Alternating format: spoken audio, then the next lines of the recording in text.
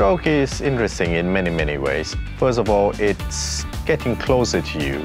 Part of it is due to an aging population. Life expectancy of the people around the world increases, and the incidence of stroke rises in this particular population. So we're seeing more stroke in the elderly. Further than that, we are seeing more stroke in the young people. So, as I said, not as far away as you thought it might be. Number two, stroke is treatable. I think in the past it was like stroke is a disadvantage or bad luck that happened to you and you're left with the deficit in the long term. It's not like that. We have treatments. We are gaining more treatment options over the years. Number three, because stroke is preventable. Stroke usually doesn't come out of the blue. It comes with certain factors. For instance, anyone with risk factors such as diabetes, high blood pressure, high cholesterol, smoking, these things, especially in combination, make you prone to have stroke. So, stroke is preventable in a way that if we get rid of these factors.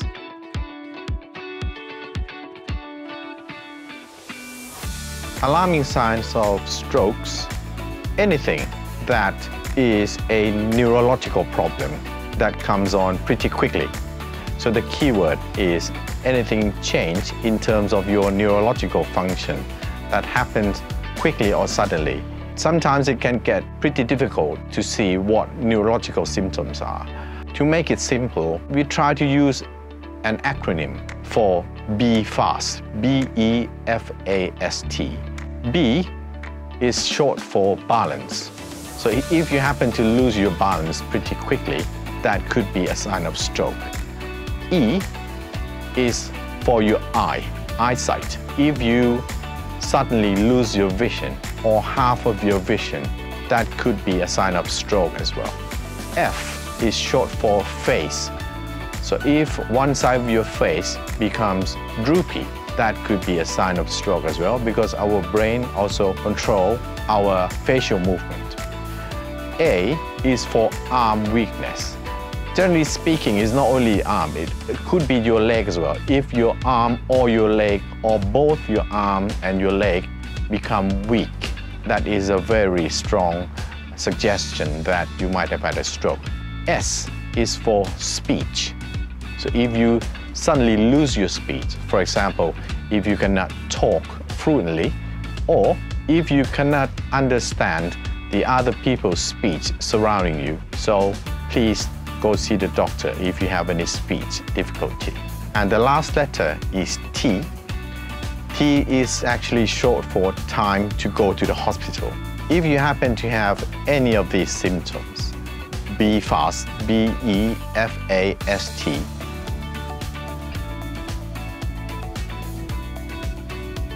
let's make it simple by dividing stroke into two groups. Group number one is something we call ischemic stroke, which is a lack of blood supply to the brain. Group number two is a bleeding in the brain, or we call hematoma.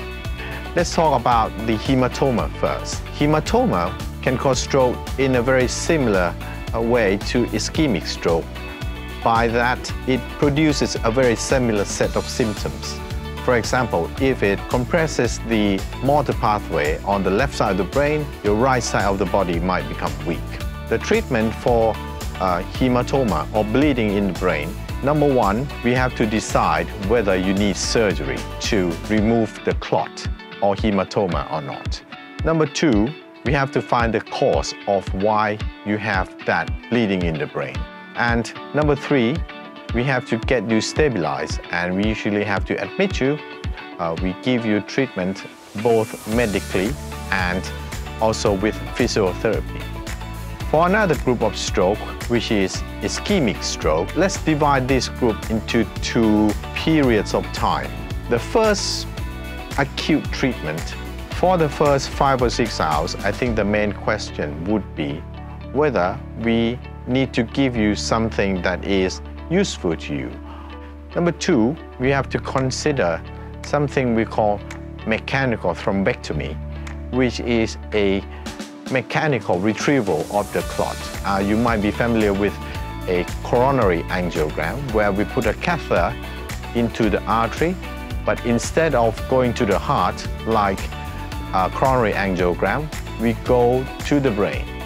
These two treatments is available in the first few hours of stroke.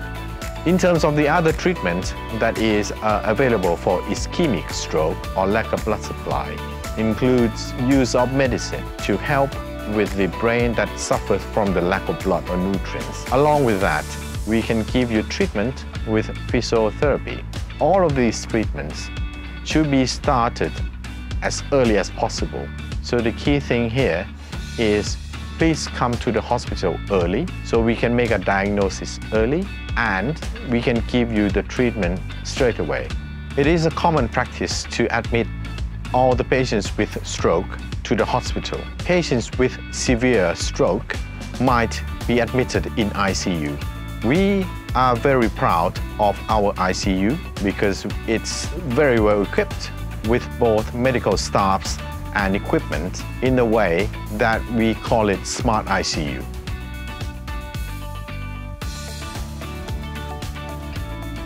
SMART ICU is an innovative use of medical informatics technology. We use the software to collect clinical data of each patient. The computer processes and presents large amount of data in a real-time fashion to help clinicians design the treatment plans.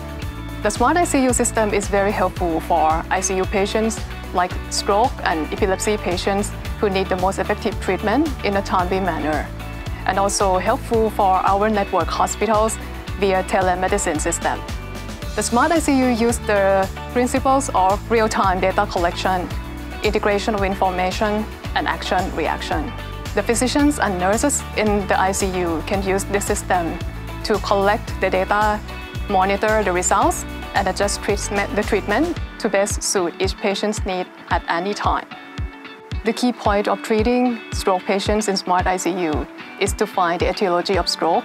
The patient can have ischemic stroke from arteriosclerosis or cardioembolic causes. So we try to find the cause of stroke and give the direct treatment and start the secondary prevention of stroke. We also try to early recognize the secondary complication of stroke and treat it, such as intracerebral hemorrhage and also the cerebral edema that can occur in stroke patients.